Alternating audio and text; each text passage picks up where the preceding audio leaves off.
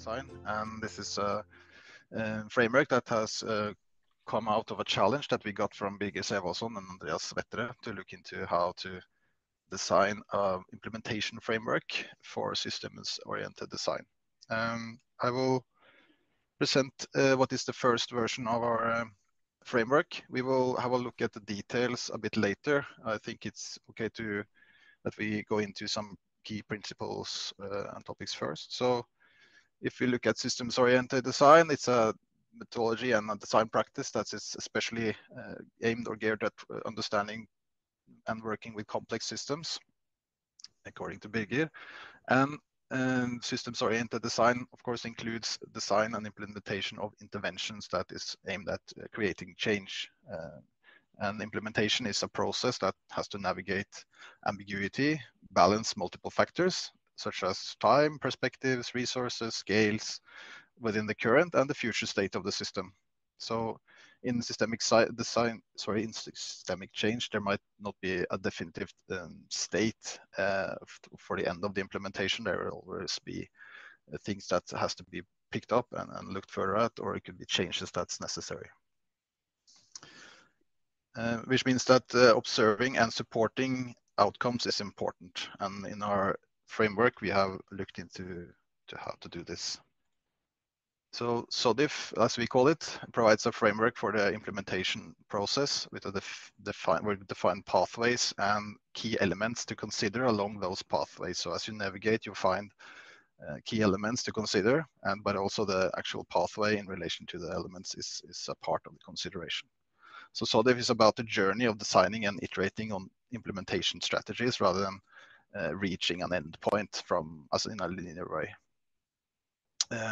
By, for example, implementing a specific design solution. It's about the actual pathways and how they can be used to guide that implementation and then work further on it. So SODIF framework identifies also a set of roles that is needed, or at least what we saw as beneficial to have within this process of implementation. It can be that one person takes on multiple roles, or it can be a whole team that has multiple roles. But we see that someone has to be the person to open doors, cross boundaries. Someone has to be the designers. Someone should be good in facilitation. There might be the need for someone to tell the story, think in systems and systems theory, for example. And there is also someone has to have an idea about resources or management of resources, which of course all of these things impact implementation. We did include a bit into the design process, just to give you a sort of a reflection on the thought process for our part. It started actually from working on the creative process framework in systems-oriented design, and then shifting towards looking at implementations. And we tried to see that from multiple perspectives. And we went through theory to look there, and we also had reflections on own experience. We are a team that's experienced with many years of working experience. And we took that further into design, trying very hard to move away from linear approaches, which is something that tends to dominate some of these implementation frameworks. And we looked at it through facilitation, through the roles, at what sort of barriers and limits occur. And we started to move towards a circular pathway sort of approach. And then, inspired by something organic like cells, we started to see these pathways emerge. And then working further on that based on both experience and theory, we started to draw up this framework and describe it. And also these roles emerged because of the pathways and the relations between the elements. So if we end up at the implementation framework itself, the idea is not to go from left to right, but sort of come in and rethink what you have in your proposition. Do you have to clarify ambiguity, for example? Is there an iteration needed? Do you need to adjust something? Is it something that has to be adopted? And then if you want to go into the actions necessary, do you have an idea on what this ought to be, what the intervention is about? How are you going to approach it? what are the resources, the stakeholders involved, what is the time and plan, how is the communication going to take place. And you can see that there might be changes needed, and you might, for example, have to go into reflection and check back with the original proposition, perhaps even back to the creative process, validate something, establish new boundaries for the implementation, or perhaps go for the first implementation and see what happens, support it, develop it, react on things that happens, and feed that back into the framework. So as indicated with this sort of white dot, the facilitation is a key thing here to take the team mentally and sort of process-wise through this framework as you work on complex issues, and use it as a framework to do so. And of course, the different roles have different effects on, or so on facilitation here. So there is no one leader all the way. They can change between who's facilitating what in relation to what's going on within the framework. How am I doing on time, by the way? Because we can go into a bit more details, but I guess you can just quickly wrap up, Espen. Sorry, just to wrap up here. Yeah, just quickly wrap up if you have something to say, Paul. Yeah, just as we said, there is not a definitive end state. I think that's sort of a thing to think about here, that implementations just don't end by following a linear path and then you're finished. There is often the need to go through some of these pathways and work on these to succeed with the implementation. Thank you. Thank you, Espen. I was just thinking about how different would it be from the double diamond process of reflecting proposition and action and implementation. Probably we could discuss it with Jonathan at the we are done with the presentation. So yeah, thank you, Espen. And I would like to call Eunji, who would be presenting with value mapping for stakeholders engagement. Hello, my name is Eunji Park, an executive director at Indeed Innovation. We are a innovation consultancy focused on circularity. We're based in Germany. So today I'm going to start by giving you a brief introduction or overview of the project background, and then go into the process of mapping this topic. So this project was commissioned by Adapa Group, which is a European packaging manufacturer based in Austria. And they wanted to co-develop a business case for product traceability through enabling what's called digital product passport. I'm not going to go into this topic, which is really growing topic in this industry, but this was a technology enabler for them to innovate in the packaging business. But to start, they were recognizing the plastic waste, and part of the big plastic waste origin was from packaging, which they are responsible for. And European regulation is focusing on this topic more and more, and the law is coming. And that was initial motivation, but then client instantly thought about maybe not just compliance reasons, but they want to sort of future-proof their innovation. So one of the initial framing of the topic was looking at the plastic waste in a different manner.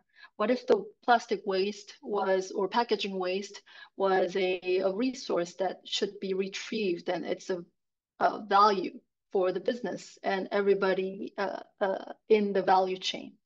So with that, we were looking at packaging as a part of the solution with the client and thinking about what technology can be deployed, as well as what systems do we need to investigate. And that was one part of this mapping exercise. And I mentioned this word briefly before. This was the technology enabler that client was trying to implement, but then what they were missing was this stakeholder perspective, and they were lacking this systematic view of their business. And part of their business concept they started with was creating this digital ecosystem. So this was a big leap for them as a packaging manufacturer. And one of the packagings they make is Haribo. You probably know this gummy bear packaging. and they were merely a supplier or manufacturer of the plastic packaging. However, they knew that to comply to emerging law, as well as really looking at the future of how do we mitigate the waste generated from us, and also still delivering the value of the packaging, which is protecting the product itself. They needed to instantly work with this broad network of the partners, which are, traditionally competitors. Sometimes they don't really look at it in a traditional sense, but in the new circular economy lens, all of a sudden they need these partners to work together to achieve the goal. So to get there, we did 3 things as a main exercise or activities. And also this was very repetitive and iterative exercise that really fed the map, and also sort of like we gained the story out of the mapping. So there was the big loop going in circles throughout the project. And it started with the stakeholder identification, started with the client's network that was existing. So we were looking left and right, their value chain, the suppliers of the packaging materials, to printers, to retailers who's putting these products in the market, and then users, and so on and so forth. And then we also added our secondary research to identify who's in the value chain of the packaging materials. And from then on, we did the qualitative interviews. And there were 4 framing questions that led to structuring the map and designing the map, which was mainly 4 things. What is the main activity or need that triggers the first occasion of a process? Who and what is involved in this activity? And what are the interdependencies and interrelations? Who is doing what, in what order?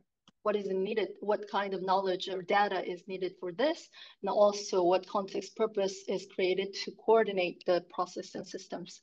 So we started with somewhat very kind of crude flowchart-like things with the players, stakeholders identified from the initial research, and then that sort of got more formulated in the linear fashion of defining the main stages or steps. And then we start layering the activities and more stakeholders, primaries, secondaries, and so on. And then at this point, we involve the stakeholders internally in the beginning with the client team to, 1, confirm the accuracy and see if there's any gaps in our overview.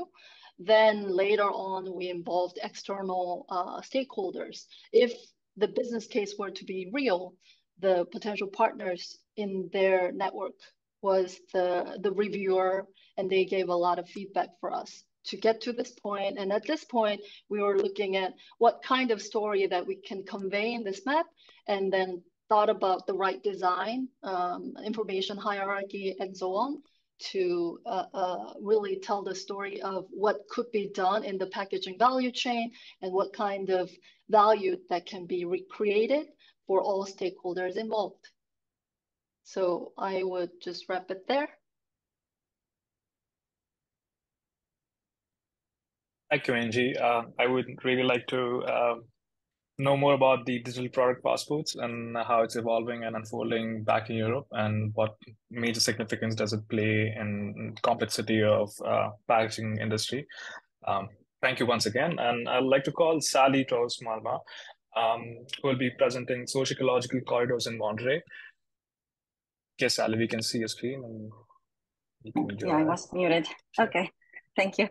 We want to present this collective project called Tejiendo Montañas, socioecological corridors in Monterey.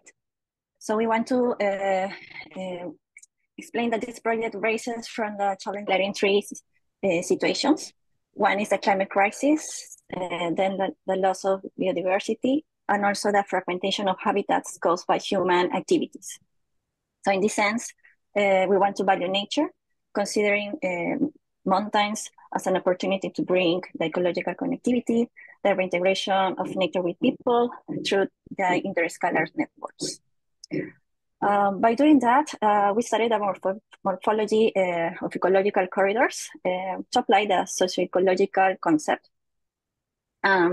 This approach focuses on how ecosystems help to cope with external conditions through the services they provide and the benefits they provide to communities. The scheme also considers that ecosystems are influenced by boundary conditions, such as climatic trends, public policies related to natural resources, and socioecological environments of the communities. And we wanted to mention that for looking into opportunities, we didn't only just went to the online data, but we also went on site. Also to doing collective walks with people from the community to getting knowledge and understand the variables of the system and the opportunities for socioecological connectivity between the mountains and the city and the different corridors. And then we also map these down into collective maps that help us to And speaking about the project, Tejiendo Montañas, the intentions of the project are focused on ensuring the right to nature to the entire population. This process is divided into 3 phases: identify, connect, and renaturalize or rewilding. And in the first phase of identifying, we point out topography, because in Monterrey there is no relation within the city. Then the protected natural areas in order to guarantee the right to nature to the entire population. Then the water network in order to identify these water currents and heal them up. Then the areas that tend to be flooded compared to the urbanization in order to have this look into the areas that tend to be affected during these rains. And this in order to identify these current areas that are affected, but in order there are like this rewilding potential. And in the second phase, with the purpose of connecting, we identify existing green areas, common spaces, schools, and disused land as a possible actors in order to include this in these socio-ecological corridors, and with this educational program that complements these lines with corridors. And in the third phase, we are identifying industry as a potential actor and thinking about public policies in order to, with the industry, to play a more responsible and caring role in the city. And now we are seeing how these socio-ecological corridors are like a drawing, connecting all these important dots that help us with these potential actors. And this is a look in metropolitan scale with all these rivers that are currently in the city. And then this is like a more urban scale with this urban node that we did an implementation case. So lastly, we looked into like how these spaces could be already with an intervention on the space, and also we were looking into the different ecosystems that are in this area of the metropolitan area of Monterrey. And yeah, so we looked into productive shrublands, pollination gardens, but also flood zones, and how also the ravines can be opened again and be also part of this connectivity. And so this is just like another side view of a public school, and then we can look into this another image of the school that has already this implementation of this socioecological equipment. And if you can go on, Sally, with the other different visualizations. So this is like a park. This is a ravine. That is a socioecological corridor. And these are just like visualizations on how these interventions could look in the place.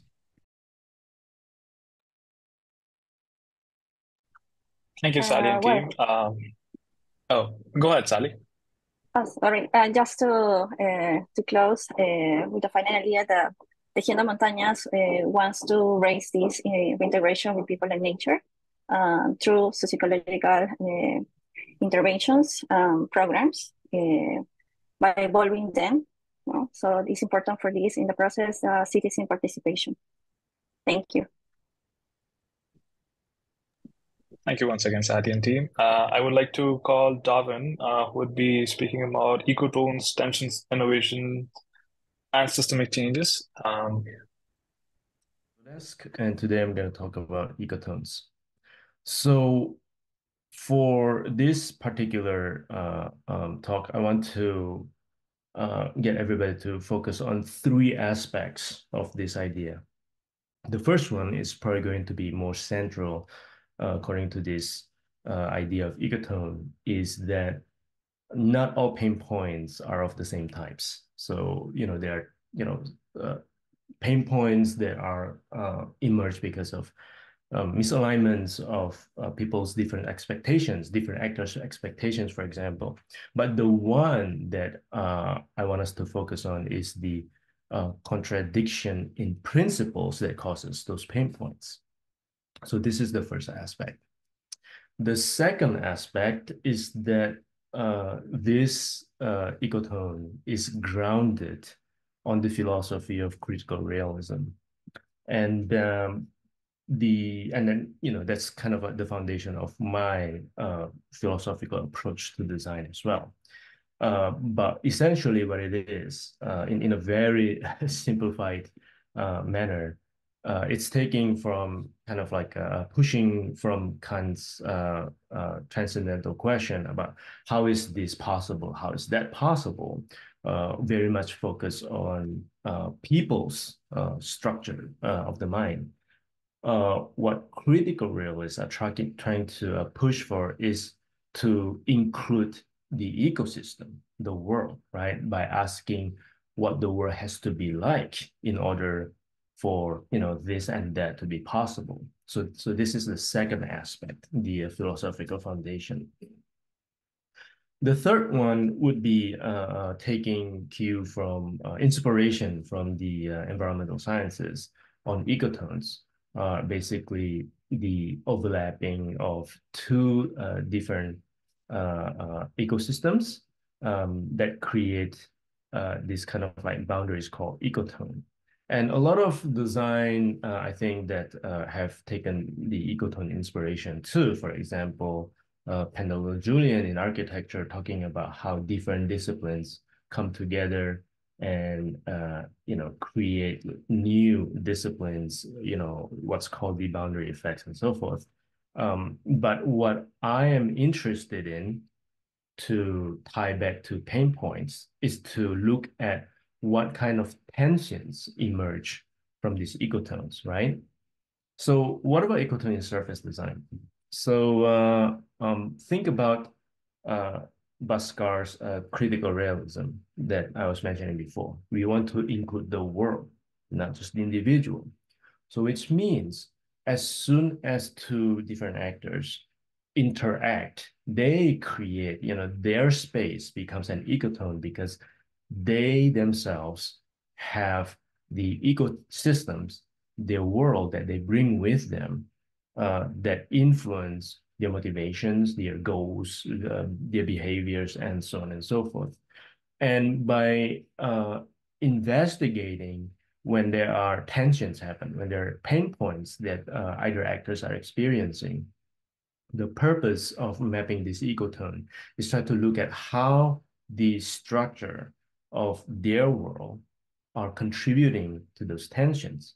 And when we find out that some of these structures in the ecosystems, for example, it could be rules, regulations, corporate goals, and so forth, directly contribute to the tension that arises, that is a contradiction in principle. Let's see. So this is just an example of the work that I did in the past about like caregivers and their clients' interactions. As you can see, when we look at just their interactions, the experience, whether, providing extra hours or receiving extra hours from the caregivers, it seems like there are some internal human experience that causes some of these tensions, right? But when we zoom out and include the ecosystems, then we realize that, oh, there's specific legal responsibilities that's outlined by the state. And then from the client's perspective, oh, their hours are assessed by the state as well, right? So here we can see how, you know, the structure are directly contributing to their pain points. So the idea here, using ecotones as a map, and then using the critical realist approach to find the pain points where it's contradiction in principle.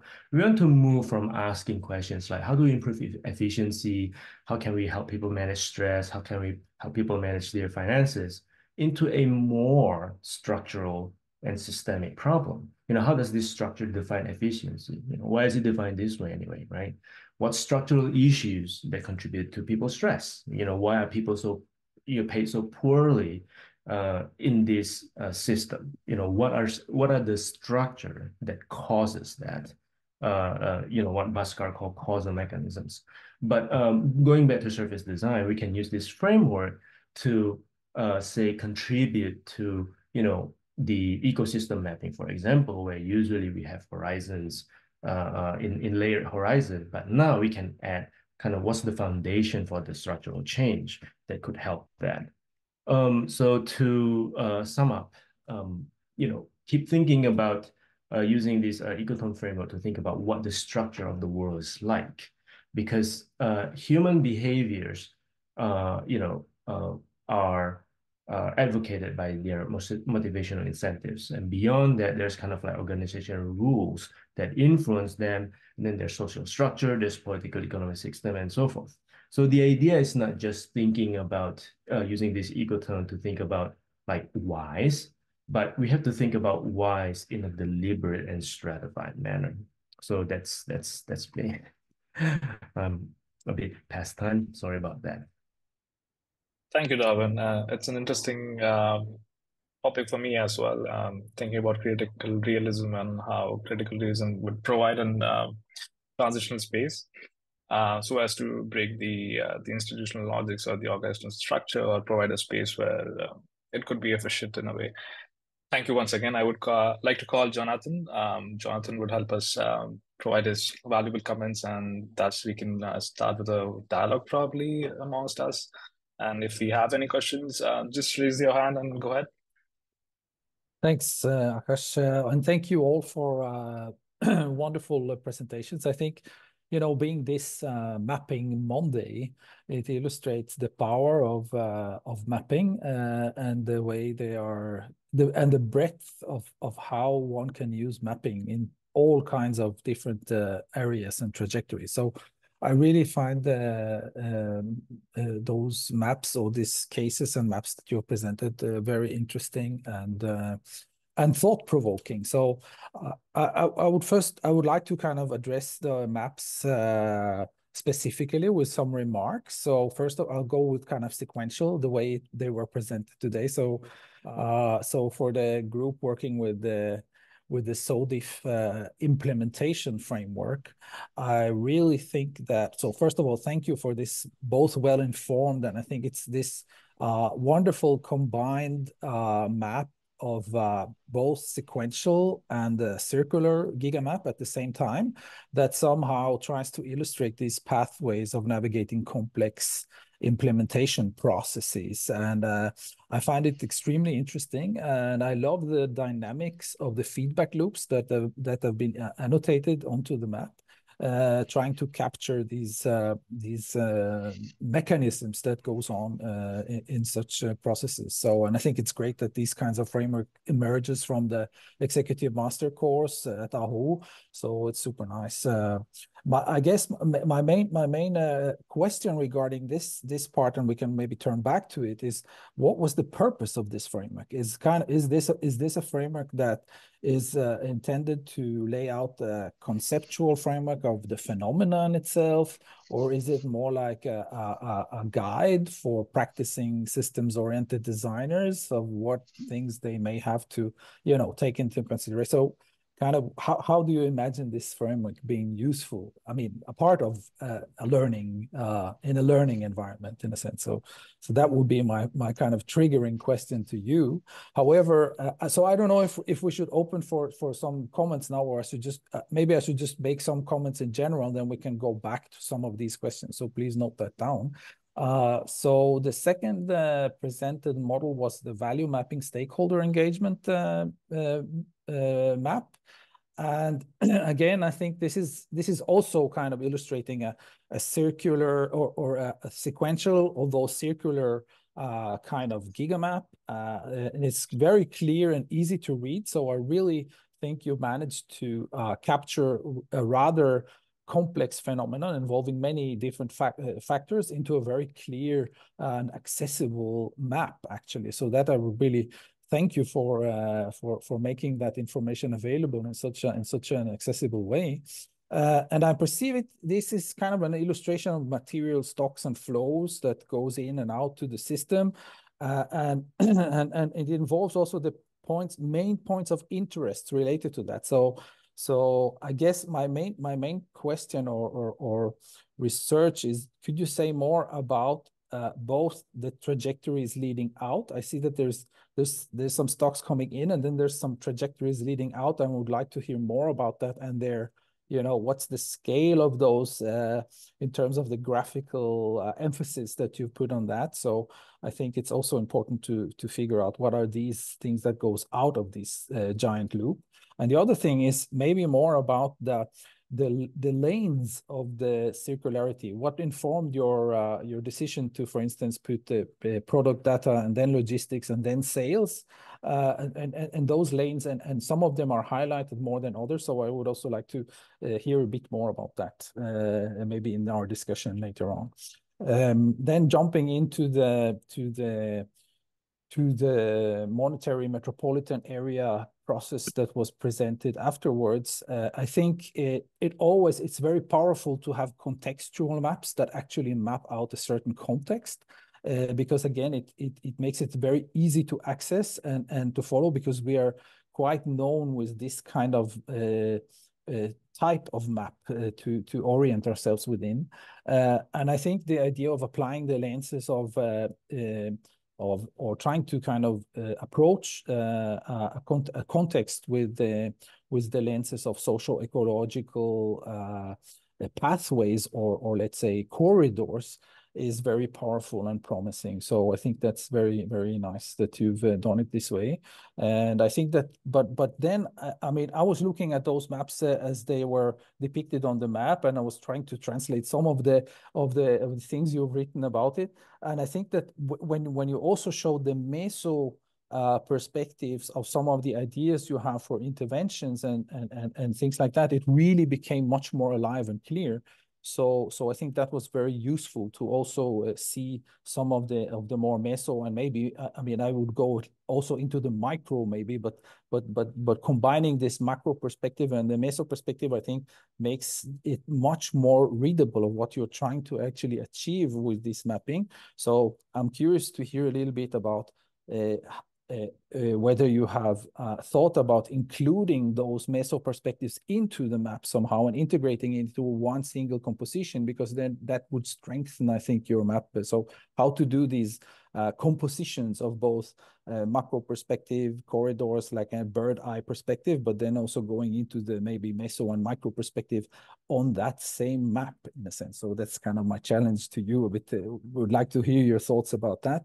And when it comes to the last map, I was really I think it was really interesting to see to approach mapping from this Econote perspective. I find it very, I mean, I define this as relational mapping somehow. So these are two ecosystems that are relating to one another or overlapping one another. And it's in this relational dialogic or interactions that I find this map very interesting to approach. But I think that so this, I mean, how and one thing that I find particularly interesting in this map is that it combines both the emotional and the functional aspects involved. So you have like the functional and the emotional aspect. And I was curious to hear more about how should one approach mapping these emotions involved in each of those two, let's say, ecosystems that somehow needs to negotiate or that kind of suddenly find themselves overlapping each other. So I'm particularly interested in this emotional aspect because I think we have a tendency as systemic designers to overload the functional part, the technocratic part into those equations. So I'm interested to hear your thoughts about that, and also maybe a bit about the speculations regarding the emergent behaviors that we were also touching upon, with the different horizons that may be unpacked in this intermediate space between those two ecosystems. So I guess that's kind of some both remarks and some questions to you that to spark off the conversation maybe. So I don't know if any of you has some comments or some sharing of thoughts that you would like to respond to some of my questions or provocations. Please raise your hand if you have any inputs or if you can help me to learn more.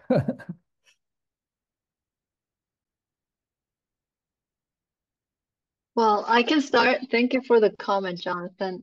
I'm going to start with your first question. How, I think maybe paraphrasing, I heard that how is it being used and how did we envision being used? It was for visioning, I would say in one word. So we wanted to reimagine the current linear plastic packaging value chain. And this was in a way, paradigm shift for the manufacturers like them. So it was very critical to establish that from the get-go. So from linear supply chain thinking to circular value chain or value network thinking was very important. So if you guys recall the map progression, it was very linear format, and this was very important for us to accurately represent the current status quo. But then soon we realized that wasn't really that useful for our client and what they wanted to do within the value chain. It was more for what it could be. So future visioning was the goal. Therefore, we made a map sort of loop and connect, and that was very important aspect to designing it later on. Second question, I think second, third, I think you kind of mentioned about data representation and what was the decision making of different layers or different components. And this was, again, with the idea of what this map is functioned for the client in their storytelling, their visioning within their organization, as well as with the external partners. The map has to serve very clear view on what they can achieve together. So we quickly understood the priorities, which actors should be highlighted and what layer. For example, logistics, we learned that initially in the map, it was one of the value chain component in the block, but then we put it out in the background because many stakeholders that we interviewed say that's completely different industry. They have their own thing going on and so on. So I think this really led to creating this final version. Thank you. I think that's a good remark. So to make the stakeholders able to see themselves as part of the map is some of those things who guides our decisions of how to lay out different kinds of information. It's a very good answer. Any other comments or anybody wants to respond to my maybe interpretations? Yes, Espen. Yes, I could just revert back to you asking who is our framework designed for and who is going to use it. And I'll include also a question that Peter had in the chat. Have you tested this? And say something about that. So first of all, we designed SODIF for those who, or for SODIF, sorry, system-oriented designers and those who are part of system-oriented design projects as a framework for reflection and navigation in terms of working with interventions. So you have sort of an idea that you have to have some knowledge about systems-oriented design, or be part of it at least with someone who has. In terms of usage, I have tested it in a real project with a real client as a way to go but from SIP analysis to impact and threshold analysis for planning and designing interventions, to make them reflect on what we should include as criteria, but who is also going to take charge or be responsible for the different parts that we are discussing within this context, and what we are going to do, and also relate that to time and effort. I can't say it's too much about the details, unfortunately. That would be great, but that was sort of the first attempt to use it, and then we use it as a reflective framework, more than anything quite practical. We just talked a lot about the different aspects, and then used that discussion to formulate the impact and threshold analysis and the further work.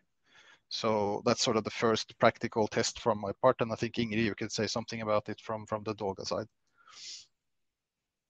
Yes, I think it's worth pointing out that the SODIF team all came at it from a very practical. Can you hear me? Oh, okay. Came at it from a very practical angle. We're all practitioners, and we are looking for tools to use in our practical work. As architects and designers, if we are not implementing ourselves, we are advising people in implementation processes. And so this is it's a very useful summary to introduce certain concepts into an otherwise often extremely linear progression of things. So this is the way that we have used it in Dolga as well, where I'm developing, let's say, a challenge to the construction industry, which is like the mother of all linear processes, the construction of a building with all its risks and all its costs. So that just to be able in a structured and theoretically well-argued way to introduce loops into those processes have been very useful, I think, in a lot of our day-to-day practical work. Thank you. I really think that's very interesting, and but still, I think you are maintaining some kind of sequential core here. Proposition, action, implementation. Why do you choose to still keep those separated from one another? It's just to follow up your question. Is that to kind of we cannot change the direction of time, Jonathan? Yeah. No, I know. and the sequence of action, the sequence of human action. And so I think while we were discussing this, obviously this was done in the question of in the context of our master's course, when we were doing it, the main element that was new to us was really the introduction of the proposition. Not as a plan of action, but as a possibility that you kept coming back to, so that instead of closing down opportunities, you are, with every iteration, keeping them open. So that, and I think you still need to somehow keep those chickens separated in order to, for other people to follow the discussion. Yeah, and also the one earlier version had the arrows pointing both ways, so you could actually come from implementation and go through the framework to make a proposition. So we had discussions about this because of what you're bringing up, the sort of linearity of those three, proposition, action, and implementation. So that's sort of, that arrow alone sort of is something that we have to look further into, perhaps. Thank you. Maybe I'll make some remark to answer your question, Jonathan. Thank you so much. So the easier, there are two aspects that you asked. One is about the emergent behavior, and then secondly is about the emotional aspect. They're related, but I can start with the emergent behavior first. So from the work, from my past work, when we are looking at the interactions, when we kind of like met the two ecosystems together. So what tends to happen, at least I could cite like, at least two different projects that I start to observe when I think about it this way, is that precisely because people, human beings, are not constrained by their institutional functions. Their human nature always bleeds out, right? Like a nurse is not just a nurse, a caregiver is not just caregivers. There are aspects of care, compassion, and so forth that are not exactly aligned to their structural functions. And because of that, emergent behavior happen in that they try to hack or work around their institutional functions in order to address the needs of their service recipients, for example. And what's really interesting is in the case of caregivers and nurses is that even though they don't network together, even if these caregivers or nurses are in the opposite sides of the country, when they encounter the same problem, because human nature, I don't want to go too deeply about this, we cannot define it, that there's like a shared disposition of all of us. The emergent behavior are very similar. And that's why in the map, it's very useful to take that into part of the evolution mapping, for example. Could this be a new capabilities? Because people across the world, do this, it's almost kind of like synchronicity without having to communicate with each other, right? So that part is really interesting. So thank you for catching that. The second really related part is the emotional aspect. The emotion is hugely important to be mapped in the ecotones, precisely because, as I mentioned, that humans are not just defined by their institutional functions. My job, like the work that I do at an organization, is defined by my job description, right? But obviously, we are all more than kind of like just what we do from 9 to 5. In critical realist theory, and I try to adapt this to the ecosystem, is that there are three domains of reality. It's a very stratified analysis of what reality is. So there's a domain of the empirical, the actual, and the real. So in the ecotone, the emotional aspect is what kind of like drives what happened on the empirical level. So that needs to be explicitly mentioned and explain kind of like what are in the domain of the real, what are the causal mechanisms that causes those emotional aspects to emerge. So I hope that answers your question. Thank you. I wonder if we have a few. Yeah, thank you. That was very interesting. Yeah. And important as well. I really like that you added that aspect into the mapping template. So it's very interesting. I wonder if we have some minutes to visit the map of the Monterrey metropolitan area. Do you have any comments to? Yeah, sure. Thank you, Jonathan, for your comments. And yeah, of course, also here, Peter put on the chat that it should be like also really interesting to look into this work with a stock and flow diagram. So you can see how this intervention changes or makes a transition in the society and in the city. Actually, we have right now a work in progress about that, and it's also about more related with the walks, because with these walks we have mapped a lot of things, And these relationships that we have found out, we put it into this work right now, like into this this map that we developed with Sally and Lupita, just to create a framework for these interventions. But actually, it is really important, as you said, like to look into this bigger picture, into one representation to communicate the changes. But in a way, this also, like this work that we presented was part of this work in progress, which has also been really helpful with communicating with different actors in the metropolitan area.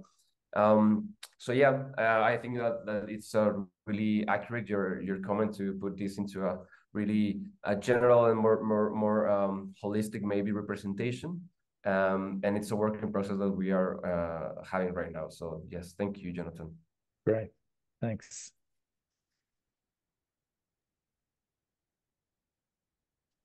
I guess Eva had a question, or probably she wanted to just provide her feedback.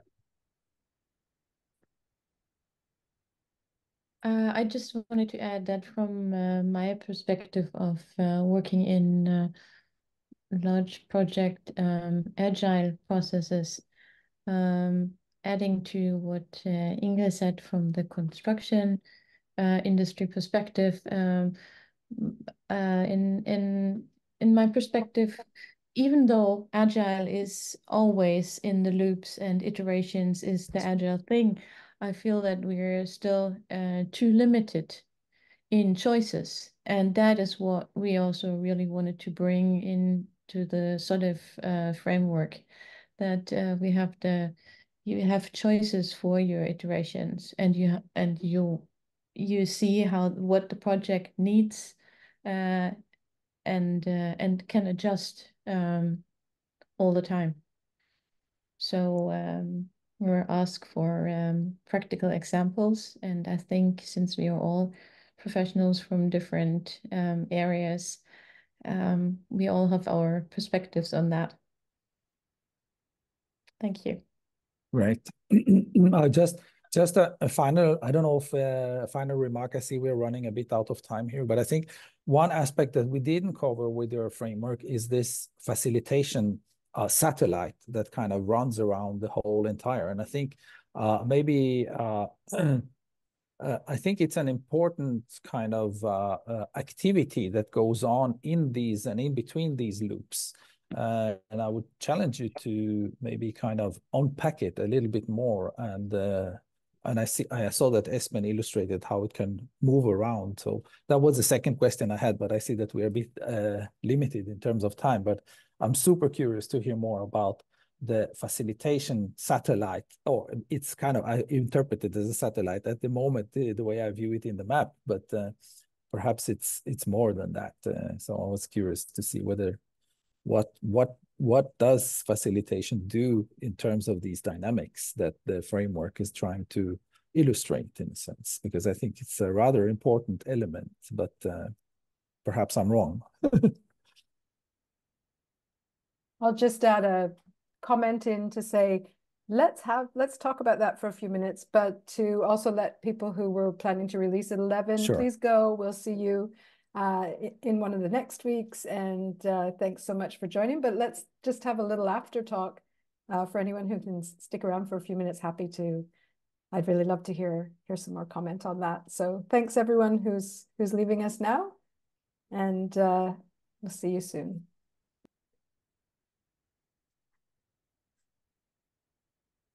So Espen or Ingrid or Eva, does any of you have just a quick comment related to the aspect of facilitation as part of this framework? Yes, please. If I can just say something in general, I think obviously there is somehow the need for facilitation in any process or any conversation that intends to step outside of the normal let's say expectations of practice. How this is done is maybe not so important, But someone needs to be there. At least that has been my experience in practice, that the position or that the participation of someone with a facilitating role, almost regardless of their expertise, provides a kind of triangulation point in the conversation that allows everybody to step outside of the normal kind of flow of things. How that is done, I think Peter's comment that this implementation is done differently in every local circumstance, but so is facilitation. But for someone to be there and say, let's do something else, I think is as important in using something like this framework and as everywhere else. Yeah. And we did also connect it a bit to the role, so they they shift between the roles in the team, for example. So in some certain contexts, it's probably useful for someone who has a lot of connections, who can act as boundary broker, so to say, to take over the facilitation and say, we have to talk to these people, we have to include this perspective, and we need to learn more about this, for example. In other contexts, there could be designers taking over the facilitation. So we did think about facilitation in terms of roles and how they shift, but I agree, you should unpack it more to learn more about it. There is something more there to be learned. We also talked about having multiple facilitation indications in the framework. That got a bit complex. So I think in general, we have to learn more about the role of facilitation in terms of this. I agree. And there's also, if I can just add a very important question when it comes to facilitation, does the facilitator need to have deep domain knowledge or not? And that is, I think, open to discussion in every case. I talked to Harold Nelson on email a few weeks ago, and he said that systemic designers has to be polymaths or something like that. They have to have knowledge in different areas and put that together in their work. I'm not sure if anyone wants to comment on that, but we thought also about having that sort of competence within a team and not just within a person. Facilitation is different, though. I'd say in dialogic design and in deliberation, and we talk about this a lot, that even if you do have deep knowledge, it is inappropriate as the facilitator to introduce more than, say, provocations or questions that might draw that from the stakeholders who are, at least in the dialogic design approach, the facilitation is creating, the space for the stakeholders to be the designers for their own outcomes. And so I've played that role because I do have expertises in different areas. I've facilitated in, and it can come off really badly to interject with what, especially if you think that you've kind of got an answer and you've got real experts in the room. And so there is and that can also reduce the credibility of the sense of expected neutrality of the facilitator, especially in complex facilitation where you have stakeholders maybe at very different levels of power, or maybe in antagonistic relationships with each other, or may have been specifically selected to be from different aspects of a large, say you're working with municipalities or any type of public sector. You're going to have different perspectives in the room that also need to be coordinated. So there are different modes of facilitation that might be more prevalent at the beginning, the middle, and the implementation too. And there might be different skills in facilitation, something Crystal Van Hale and I are trying to develop further in the design journeys approach, and to just put some of our ideas in the shorter book about the different workshop types that privilege a different, more of a framing workshops in your proposition, and reframing, which are more open-ended. But facilitators in implementation have to be very good at creating convergence in decision-making while being fair and listening to the different perspectives that might be consequential in that convening or deliberation. So there are different terms in facilitation too that I think are helpful to consider, because just if we think of it as system leadership, system convening, coordination, collaboration, co-design, co-creation, each of those has a somewhat different valence, and there may be different facilitation modes that are more in one of those than another.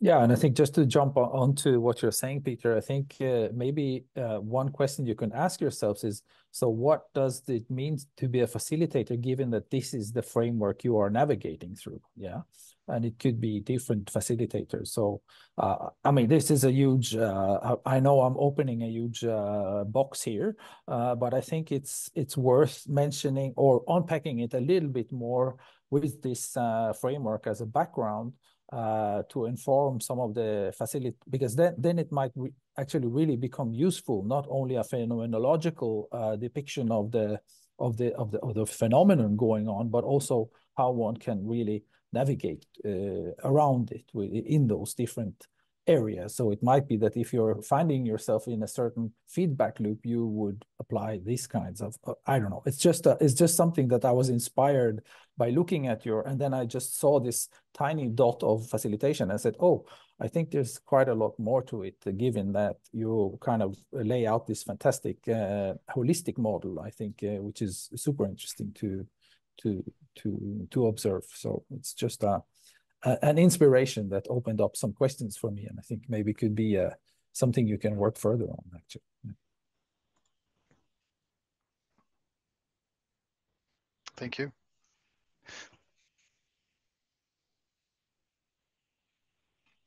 I guess Eunji had to add something upon it. Probably she had a reason. Yeah, I think you guys are at this point already reading my mind. I just highlighted 3 different modes. Even within one facilitation, I observe myself going from highly informed guide to very naive kid asking all kinds of questions, poking the holes, to really trying to provoke. And at that point, you're trying to pull out some creative vision for the organization to go after, just really think outside the box. So I think all the things that you guys mentioned, the role of facilitation is very important, especially in the beginning of the process. I call that front-end innovation process, where you are trying to reimagine, reframe, rethink the business as usual or status quo. Then even with the PhD titles in the room or scientist titles, they need to really reframe what they do every day. And we provide a new frame, then dismantling of the knowledge happens right there and then. So it's very dynamic, and it's based on this very recursive conversation process. I find that fascinating. Eunji, I'm interested that you say that happens sometimes in a single meeting, and it sounds like what you've described, and please correct me or clarify, but what you've described really sounds like the SODIF framework, like in our short demonstration of it, this sort of looping back. And I wondered if one of the SODIF folks wanted to just comment on that, because it's actually sometimes happening instantly. You talk about sort of there's kind of a filtering brain that's always happening. Actors talk about it as like something that's there, even though they're in the moment, and we all have it. And I'm wondering, I wondered, Espen, 2 things about the SODIF model. One is, like, do you see that happening instantly within, say, the facilitator's experience in the moment? And the other question I had, just quickly, is whether you saw the framework being useful for research, for like a long-term research project as a framework that you're using. Good question. I think I would say yes for research, but I think we haven't probably reflected so much on that as opposed to the experience that we have from doing implementation in our own work contexts. But yes, I would think that it is something that you can bring up also in terms of research. and reflect on that also, especially over time and as things happen and come back as a tool there also. But I think we have to perhaps also take on that lens a bit and see if there's any different phenomenon coming in then if you're looking into long-term research as opposed to working with the more short-term projects, for example. And could you just quickly take the first question again? I lost the beginning of it.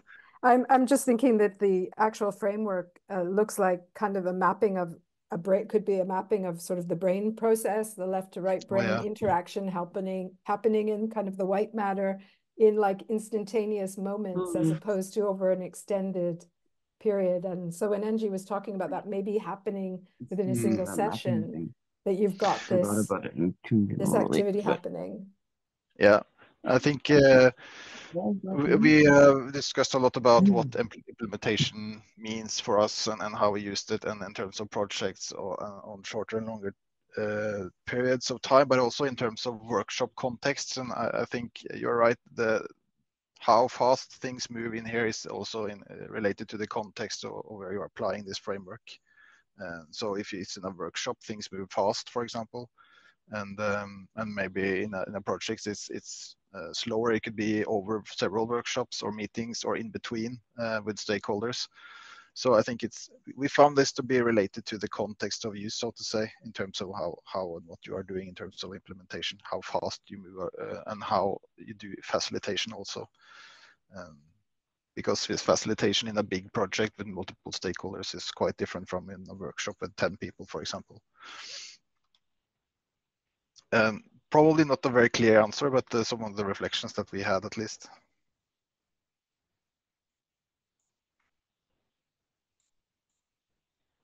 Well, thank you for that. I'm just going to note we're 15 minutes after. People are not leaving, which is great. So there's obviously interest in the conversation, but perhaps we should start to wrap up, Akash. And unless anyone has any last, I see Francis has hand up. Maybe Francis, last comment, and then we'll wrap this session. Yeah, so I just wanted to jump in because and I just posted a comment to Ingrid's chat, so I'll be brief. I think the entire notion of the entire topic of facilitation and how it plays out at the systemic level, where there are multiple organizations, where inter-organizational facilitation is needed, governance to enable that. That's a huge topic. We tried to touch a bit on it in our RSD 12 paper on what we think is systemic or systems level facilitation. And one observation is that you need multiple skills. You don't need to be engaged. You cannot interfere with the discussion, but you provoke and prod and elicit answers. But when you do that with multiple organizers, with multiple cultures, multiple organizational styles, it offers some interesting challenges. So system level facilitation is definitely something to be looked at, because organizational level facilitation and organizational level interaction with suppliers and partners has been around for some time. I feel inter-organizational facilitation, where equals participate in so-called ecosystemic relationships, that is under research. So that was just a comment.